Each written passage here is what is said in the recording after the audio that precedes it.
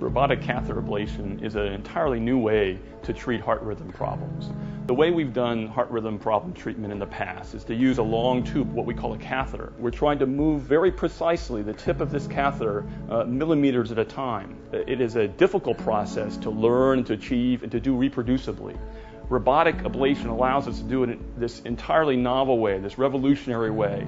And what it does, it allows us to control at a console the tip of the catheter, again, inside the heart. So we're moving within the heart as if we're right there. So we're able to use this control system, which is like a joystick, that is able to move the catheter tip very precisely in three-dimensional space. This is the robot arm. This is in which the system that is used to move the catheter in space. As we go down and look through the end of the catheter sheath system, we're able to see the elements that will be withdrawn and advanced. The process of catheter ablation is designed to focus on or treat a certain area of the heart and where the heart rhythm problem originates.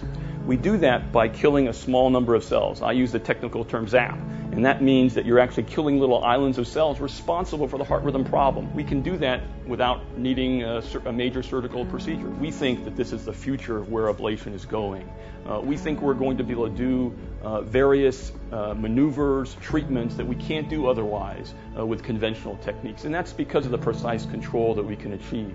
And that's really what we're most excited about, and I think applying that to a large range of different kinds of heart rhythm problems really is the promise of this technology.